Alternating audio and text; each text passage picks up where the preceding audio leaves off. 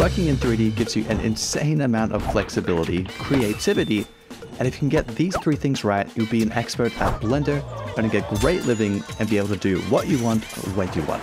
So in this video, I'm going to take my 8+ years of 3D experience and condense that down into a 3-part framework that I would follow if I was starting completely from scratch in Blender today. This is the blueprint to starting off right if you have no experience with 3D. And having a concise game plan like this would have saved me loads of time at the beginning. So let's cover these one at a time. Alright, level 1, get started. If you're starting Blender completely from scratch, it can be like grinding the max cape in old school RuneScape. It's incredibly difficult, extremely time consuming, and it's lonely. This is where most people stop. They open the program, try moving the default cube around, then go back to doom scrolling TikTok. It's the first major hurdle you'll come across when starting with Blender, and that is not knowing what the hell anything does. So at this stage, I'd build out a structure, a simple set of goals stating what I want to achieve my first 4 weeks of Blender. These goals should build on top of each other to one major goal for your first month. And these can be super simple. The goal is to not overwhelm yourself at the beginning. For me, my major goal would be to create one render of a complete scene with textures and an environment. To get that major goal done, this is where I'd set up these sub-goals. For example, Goal 1, learn Blender's user interface and navigation. Goal 2, build out a simple scene with primitive objects. Goal 3, learn the basics of modeling and lighting. You get the idea. The main takeaway here is to just get started. Because if you think about it, learning Blender and 3D in general is a high-value skill. Having this skill set under your belt opens up so many opportunities and potential career changes that can be life-changing. But the first few weeks of learning a new skill are almost always the make or break point for continuing learning or completely giving up. Trust me, I know. Now, if you're in the stage of level 1 and you've just completed your first major goal, first off, congratulations. And second off, we now want to repeat this process 2 more times. Having at least 3 projects under your belt will not only solidify what you've learned during this time, but it'll also encourage you and inform you if you truly do want to pursue 3D as a career. Trust me when I tell you, you will want to give up, especially if you're starting from scratch, since you probably have a full-time job, maybe even a family to take care of. There's not a lot of time to actually work on this, let alone find the resources to learn from, which is why I'd suggest a curated learning path like a course or a class on SkillShare. You probably know SkillShare for their courses in photography and cooking, but I'm guessing you didn't know they have loads of career-focused classes as well. And in the theme of today's video, they conveniently have a curated selection of Blender classes. I highly recommend checking out Southern Shotty's array of classes, and more specifically, your first day in Blender 3D. This class will get you up to speed with Blender in roughly 30 minutes, and it's geared towards beginners. Honestly, with SkillShare, no goal is too small, as there are plenty of SkillShare teachers like this guy, and hey, even me. SkillShare teachers walk you step by step through the process. I've been using their platform for years, and it truly is a fantastic way to jumpstart your learning, even if it isn't Blender related. SkillShare is sponsoring this video, and they've given me an amazing offer for you guys. The first 1,000 people to use the link below will get a 1-month free trial of SkillShare. Using that link really does help support the channel, and it lets me do this whole YouTube thing for free for you. Click that link, and thank you so much to SkillShare for sponsoring this video. Right, so you now have 3 projects under your belt and a basic understanding of 3D.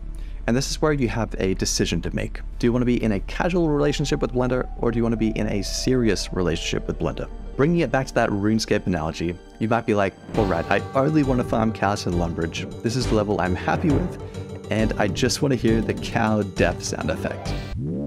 If that's you, I totally get it. But if you're a serious gamer, you want to reach that max cape.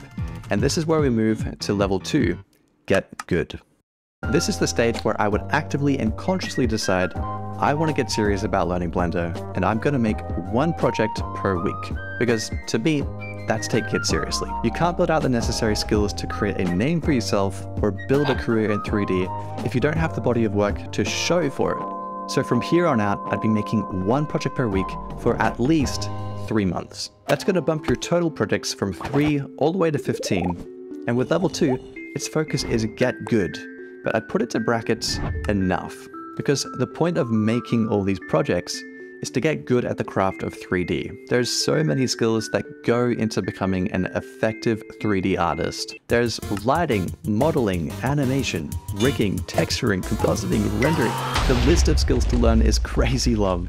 And again, this model, we're starting from scratch. I don't know how to do any of this yet. So during this time, I'd be focusing on actively trying to improve my projects and the general craft of 3D. The first week could be solely about nailing the lighting on the default cube. The second week could be creating a procedural texture and understanding the texture workflow. These aren't major projects and they certainly won't be going on our portfolio, but they're still honing the crafts and getting 1% better with each project. And by the way, you don't need to worry about your career skill set or your niche yet. These are just projects to get you in the game, get good at the craft of 3D, and ultimately find what you enjoy most. Again, back to that RuneScape analogy.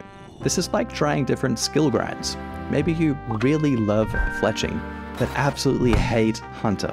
And across these 15 projects, not only are you getting good at the craft of 3D and Blender, but you're also learning about yourself and what you enjoy doing most.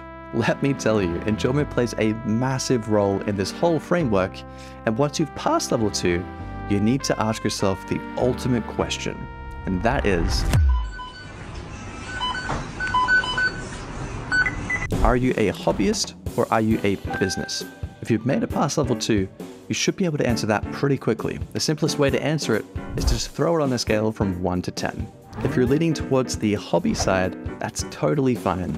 But if you do want to push this further into a business, and this is where we move to level 3, which is get serious. So at this stage, I have 15 projects under my belt. They're all over the place, but this is where I'd want to build out a very specific skill set that I know inside and out. Something I can slowly dominate and confidently say, I am X or I am Y. This is my thing, and I'm really good at it. For example, if this were me and I could go back in time, product animation and product rendering would be my niche. It pays ridiculously well, I'm comfortable with it, and there's loads of clients looking for this service. So once you have your ideal niche in mind, there are 3 steps to success. Step 1 is build, and this is where I'd start building a high-quality portfolio of works. Remember, the past 15 projects were just getting good at the craft of 3D. Now I'd want to put that to the test and create 3 hyper-focused projects of my best quality work inside the niche that I've chosen. These will be to showcase my skill set and what I have to offer potential clients or employers. Which brings us to step 2, land. Once I have at least 3 projects that I'm happy with, I'd start the process of lead gen. I know this is getting kind of technical, but stick with me, it's not as difficult as it sounds. Lead gen is just a simple term for outreach or connecting with potential customers. So with that in mind, I'd be cold emailing and DMing local businesses, brands, heck, even ad agencies. The worst you can get is a no, and trust me when I tell you, you're gonna get plenty of no's. The key to step 2 is to not get discouraged, and more importantly, do this at scale. If you're DMing 3 brands and saying, Smeaf, this isn't working. I gotta pump those numbers up. Those are rookie numbers in this racket. A good metric I use is to just assume a 2% conversion rate. And in the case of landing clients, to get the ball rolling, I'd start with outreaching to 100 potential customers per month. Now, I know that sounds insane, but again, you're assuming a 2% conversion rate. So out of the 100 people, you may only land 2 of them. And if you're just starting out, landing your first client is almost always the hardest part. But once you do land them, this brings us to step 3, which is network. Networking is probably the most powerful tool when it comes to the business side of 3D. It's what allows for repeat business, and it expands your potential clientele almost exponentially. So once I've made it to this stage, I'd reach out to the clients I've just finished work with and send them a simple DM. Something like, hey, Thanks for working with me. Do you happen to know anyone else needing my services? If so, do you mind passing my info along? Thanks much, and looking forward to working with you in future. Best Smeaf. You don't have to overthink this part. 9 times out of 10, they will know someone and they will refer you to them. And this is the power of effective networking. You can get repeat business from a tight-knit community of brands, and it'll get to a point where you have too many people wanting your service. This then allows you to refer them to other 3D artists in your community, or even expand your business further with subcontracting or employees, but that's a whole nother video in and of itself. Now, all of this is a great blueprint, but there's actually a secret bonus level that not only helps you earn 10 times more with 3D, but it fixes the #1 problem I see almost every freelance artist make. And if you'd like to learn how to fix that, you'll want to watch this video right here.